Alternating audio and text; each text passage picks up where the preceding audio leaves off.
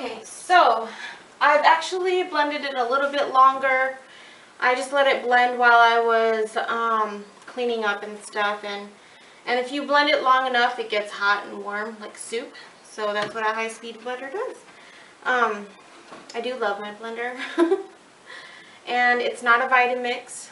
I would love a Vitamix, but until this one breaks or something, I won't be getting a Vitamix. So, especially because I'm in the beginning, this blender is like half the price of a Vitamix. And it did cut my time making my smoothies basically less than half the time that I would take to usually make a smoothie with my other blender. So, anyway, enough about the blender. So, the type of dehydrator I have is the Nesco Garden Master 1000 watts, and this will be the first time that I'm using this, but I've heard great reviews about it. It has heat temperature settings right on the actual machine, and it's all digital, so you can increase or decrease the heat. And these ones you're going to need to put it on a temperature of 105. So, I've never done this before, so don't judge me. I'm just measuring. This is parchment paper, and you can get this at any food store. And I'm just kind of poking a hole for the middle part. Okay. And then I'm going to take and pour some in here. Ooh, it smells so good. I tasted this, and it would taste great as just a soup. Yeah. And it's low fat because it's only 2/3 cup of flax seeds, and so 2/3 cup of flaxseed, and that's divided between the two batters. So unless you're going to eat all two of the batters, that's 530 something calories. It's not a lot. So yeah. Alright, so this is what I'm going to do. She just says to take your spoon and kind of just lay it on there like that. And so I'm just going to do this.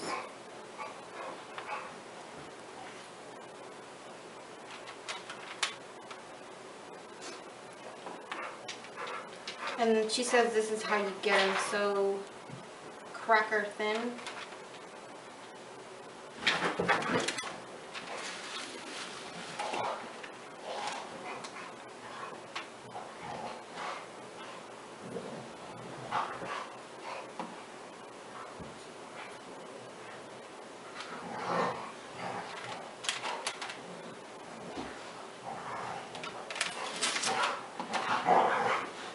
So basically this is what you do for all of it. Half of it I put in the fridge because the onion that I had was just too like frozen, and so I'm just going to get another onion.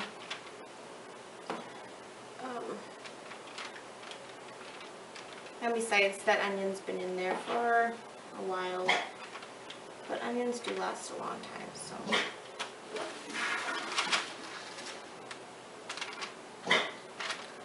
So it's pretty easy. It's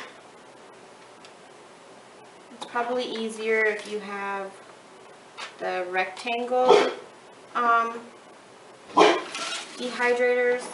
But what I've realized that those dehydrators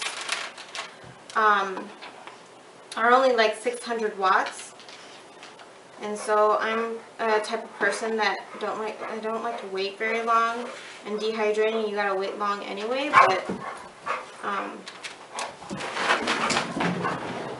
sorry, my dogs. at least with the 1000-watt thing, you won't have to wait as long. So I'm just grabbing another tray and just putting it on top.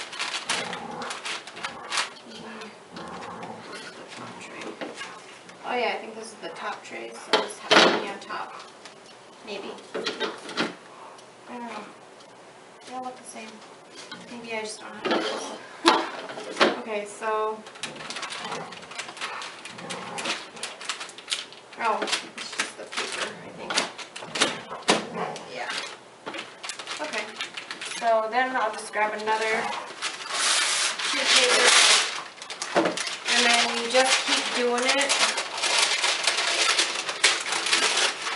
until you don't have any more batter. So I'm just cutting this over here because the air needs to get through.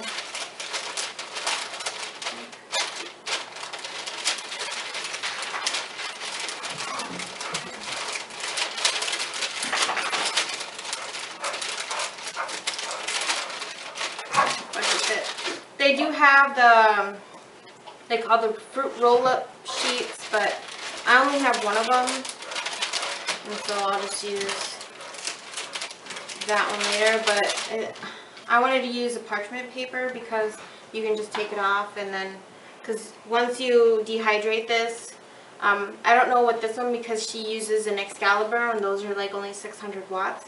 So this is 1000-watt, then maybe it'll go faster. But she dehydrated like overnight, like 12 hours. And then she flipped them over and then dehydrated it again for like, I think, 8 to 10 hours, something like that. But you have to figure out your dehydrator and see how your dehydrator dries. And so that's what I'm going to do with this one. Okay, this might go horribly wrong or be really good, so I'll let you find out.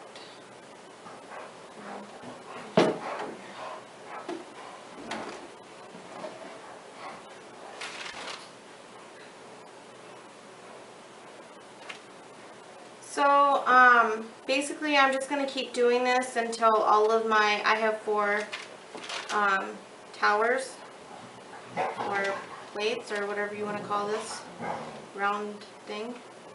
I have 4 of them. I just got it for Christmas, so it's the first time I'm using it. And excuse my dogs in the background, I'm sorry about that. They're just crazy. Just crazy dogs. This one might come out. So I'm just going to keep doing this until I either 1, run out of batter, or 2, run out of room. And then I will put it at 105 degrees because that is raw temperature, and I'll let you know how it goes.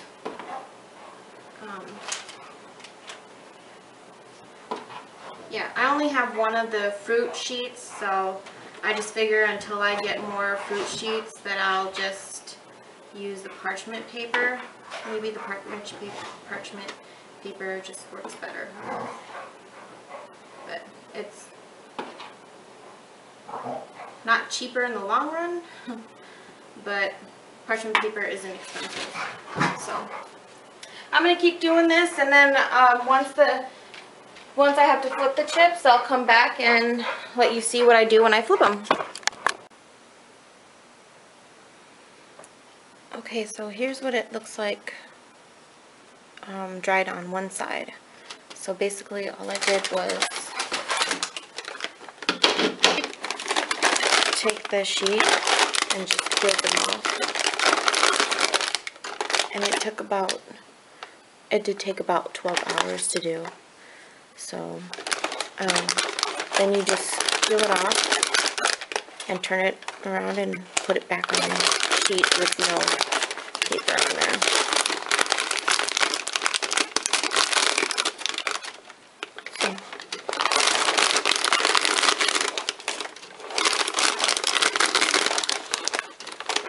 So I'll finish this, and then I'll come back when they're all finished and done. Okay, so I wanted to show you the,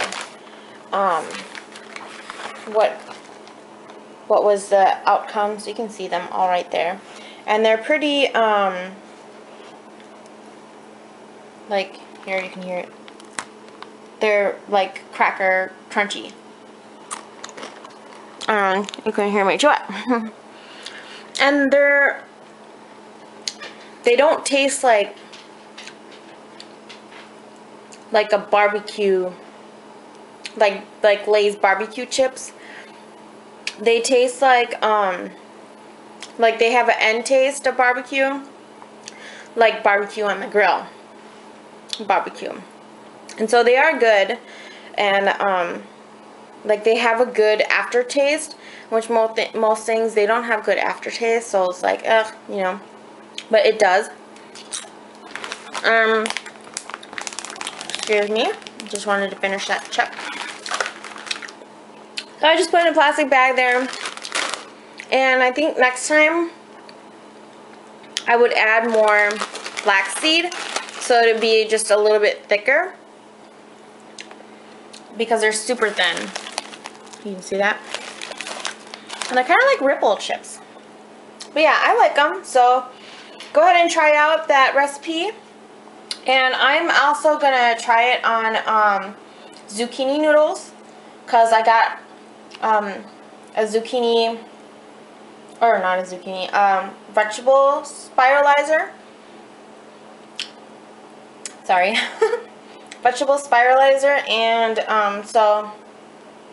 I'll do kind of like a video of all the things that I got for that and all that jazz, because I got a lot of stuff for my birthday, and I'll share that with you. Alright, so I hope you all like this this kind of, you know, review tutorial thingy. And like I said, it would be awesome as a soup. And I just got an onion, so I'm gonna make the onion rings too.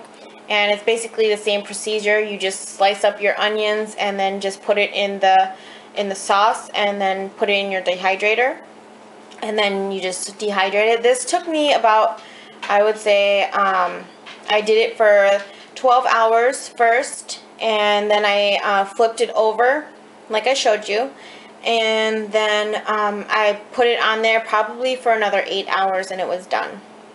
So excuse me.